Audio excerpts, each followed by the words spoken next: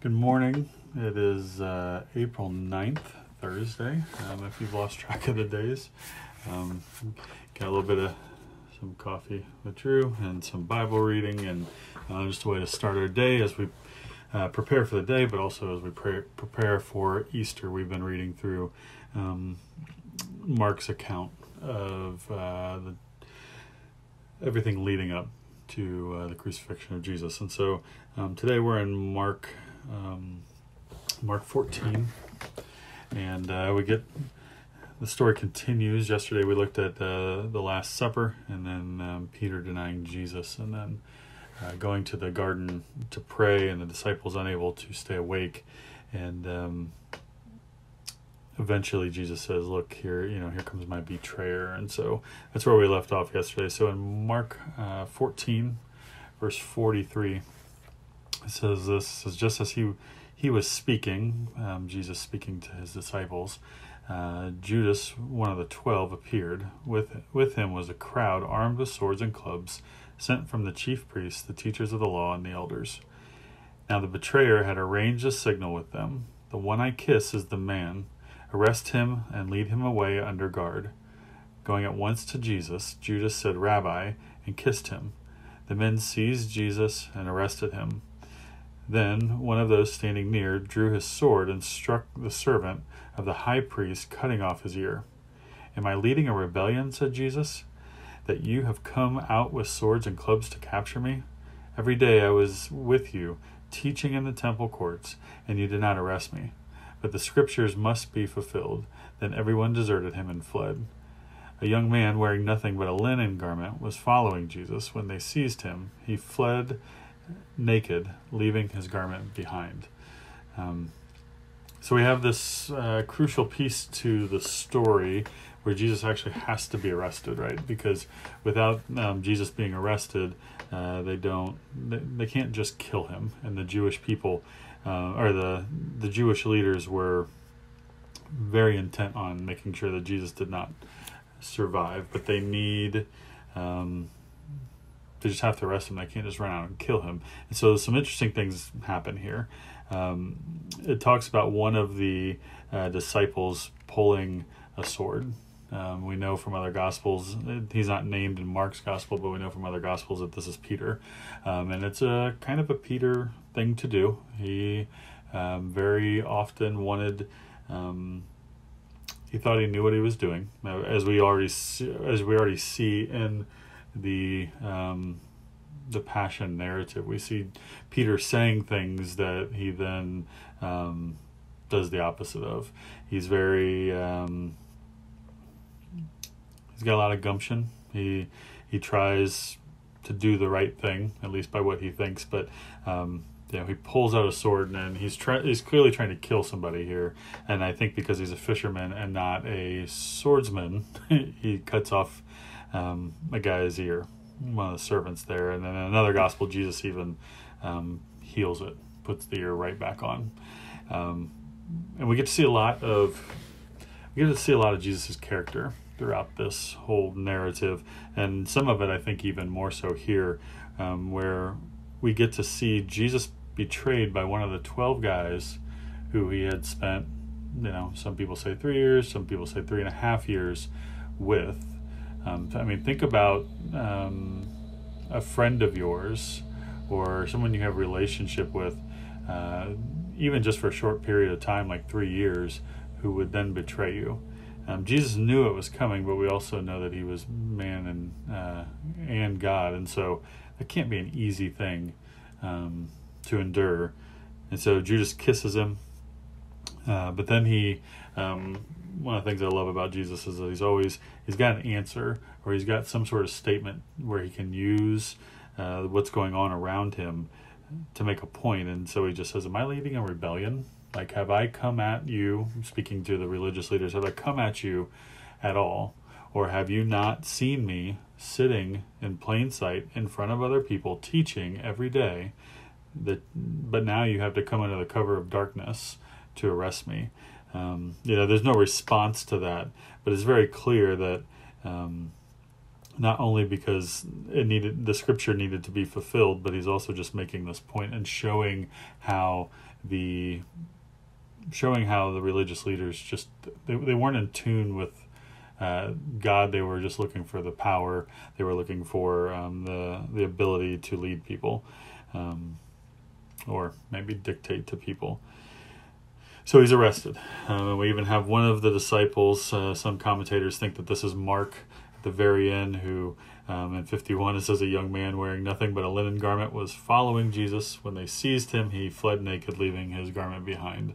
Almost that he was so scared of the situation, his clothes fell off and he did not care, and he just kept running. Again, some commentators think it's Mark. This is the only place in the Gospels that this line is even at, but it's sort of interesting nonetheless, I think. So then in verse 53, they took him to the high priest and all the chief priests, elders, and teachers of the law that came together. Peter followed him at a distance, right into the courtyard of the high priest. There he sat with the guards and warmed himself at the fire. The chief priests and the whole Sanhedrin were looking for evidence against Jesus so that they could put him to death. But they did not find any. Many testified falsely against him, but their statements did not agree. Then some stood up and gave this false testimony against him. We heard him say, I will destroy this man-made temple, and in 3 days will build another, not made by man. Yet even then their testimony did not agree. Then the high priest stood up before them and asked Jesus, Are you not going to answer? What is the testimony that these men are bringing against you? But Jesus remained silent and gave no answer. Again the high priest asked him, Are you the Christ, the Son of the Blessed One? I am, said Jesus, and you will see the Son of Man sitting at the right hand of the Mighty One and coming on the clouds of heaven. The high priest tore his clothes. Why do we need any more witnesses? He asked. You have heard the blasphemy. What do you think? They all condemned him as worthy of death. Then some began to spit at him. They blindfolded him, struck him with their fists, and said, Prophesy. And the guards took him and beat him. So we have this kangaroo court where the religious leaders actually didn't have really good authority. They didn't have good witnesses. They didn't have good testimony to why they could arrest Jesus and sentence him to death. And one of the pieces that hangs over this, and we'll see it tomorrow as we read through the next piece of the story, is that the Jewish leaders the Romans did not give the Jewish people capital punishment authority. They allowed the Jewish people to sort of self-govern as long as they paid their taxes and as long as they didn't riot. And so when it comes to this scene, they're trying to get him to do something or say something so that they can say, look, Rome, this is why we need this man killed. And so he finally gives them enough, despite all of their lies and all of their stories that are not working out, not corroborating each other. But again, we get to see the character and the nature of Jesus, right? For me, even if I'm in a room full of people who disagreed with me, if my life is on the line, if I'm honest, I probably start arguing. I probably start fighting back, and that's just me as a human. If I were Jesus, who just put a man's ear back on, who has more power, who is the Son of God, who is part God, right? This just shows who the kind of man he was, because it would have been super easy for him to get himself out of this situation. It would have been super easy for him to just tell them, no, I am right, and I'm walking out of here. But that's not what he does. And even to the point as they ratchet up the humiliation and the pain, there at the end it says, then they began to spit on him, they blindfolded him, they struck him with their fists and said, prophesy. This is the beginning. This is the beginning of the brutality of Jesus' death. But all throughout it, he doesn't fight back. He shows us what it means to love those around us in a really really difficult way, right? I think for a lot of us, myself included, I can be ready to fight, but sometimes, or maybe most of the time, maybe that shouldn't be our inkling. We see that here with Jesus pretty apparently. And so the last piece of the section that we're going to read this morning in verse 66 of Mark 14 says this. It says, while Peter was below in the courtyard, one of the servant girls of the high priest came by. When she saw Peter warming himself, she looked closely at him. You also were with the Nazarene, Jesus, she said, but he denied it. I don't know or understand what you're talking about, he said, and went out into the entryway. When the servant girl saw him there, she said again to those standing around, this fellow is one of them. Again, he denied it. After a while, those standing near said to Peter, surely you are one of them, for you are a Galilean. He began to call down curses on himself, and he swore to them, I don't know this man you're talking about. Immediately the rooster crowed the second time. Then Peter remembered the word Jesus had spoken to him. Before the rooster crows twice, you will disown me 3 times. And he broke down and wept.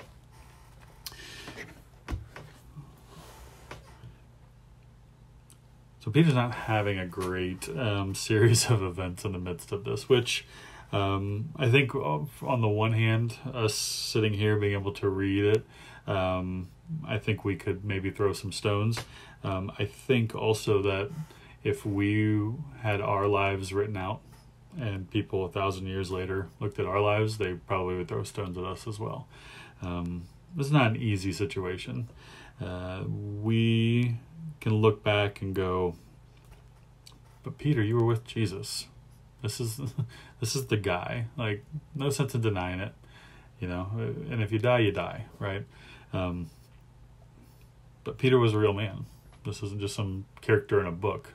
And as we've seen in the midst of even this crazy crisis we're in the midst of, people are fearful of dying. In some ways, I am.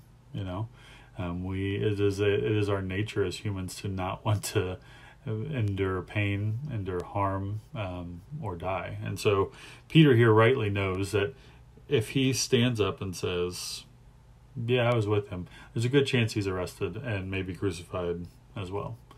At the very least, beaten.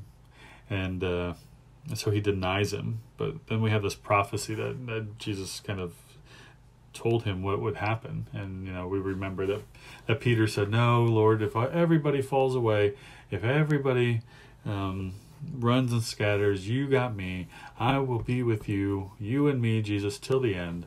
And unfortunately, that's not how it plays out.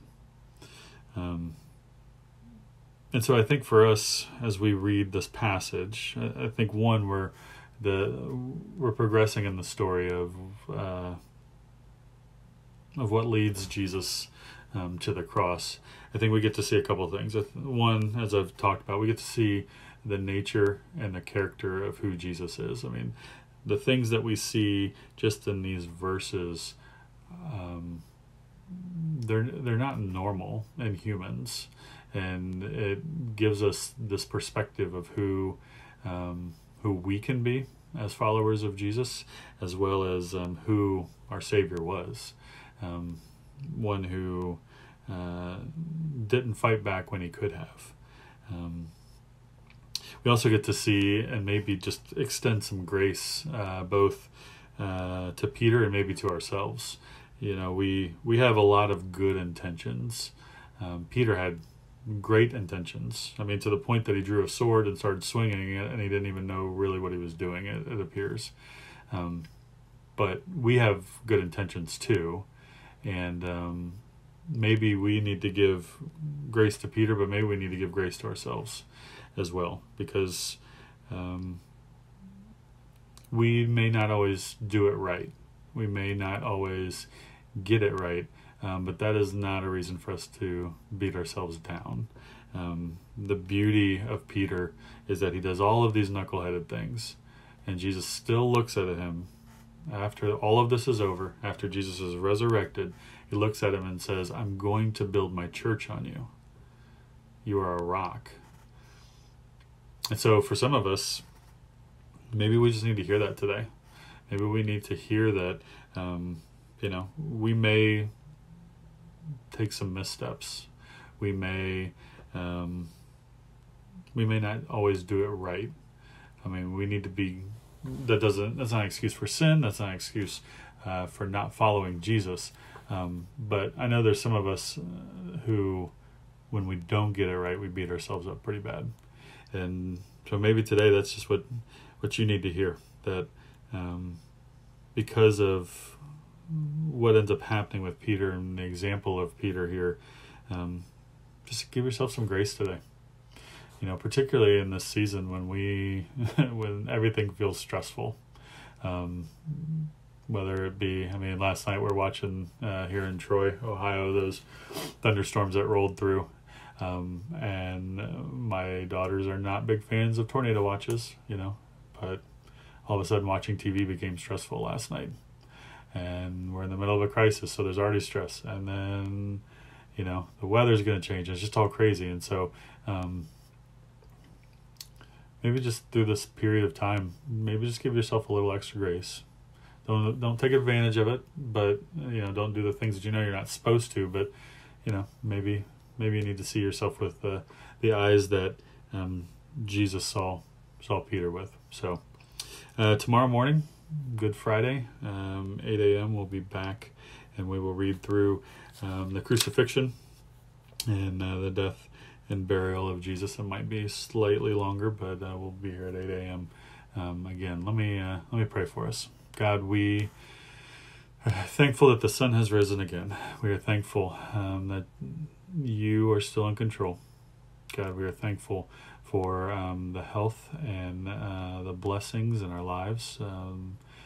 God, we ask that as we continue to sort of meditate and think through all of this, as we are led to Easter, God, I pray that we'll just remember the kind of person Jesus was. Help that affect who we are. Help that affect how we interact with the people that we are under quarantine with, the people that we interact with via phone or text, or the people we see at the store, whatever the case may be. Would you help our lives look more like your Son's? And God, I also ask that you would just help us give ourselves, and we would ask for your grace and mercy during this time, as sometimes some of the stress levels get too high. Sometimes the view of ourselves is not the way you look at us. Would you just help us to view ourselves as you view us? Help us to give grace to others and give grace to ourselves. But again, just helping us to look more like Jesus every day. God, we love you. We ask a blessing over all of this, all of our days, and we ask all these things in Jesus' name. Amen. Well, for those of you watching live, I hope you have a blessed day here in Ohio. Sorry it's going to be cold all of a sudden, but it's Ohio, so what do you do? We'll see you tomorrow, 8 a.m. Have a good day.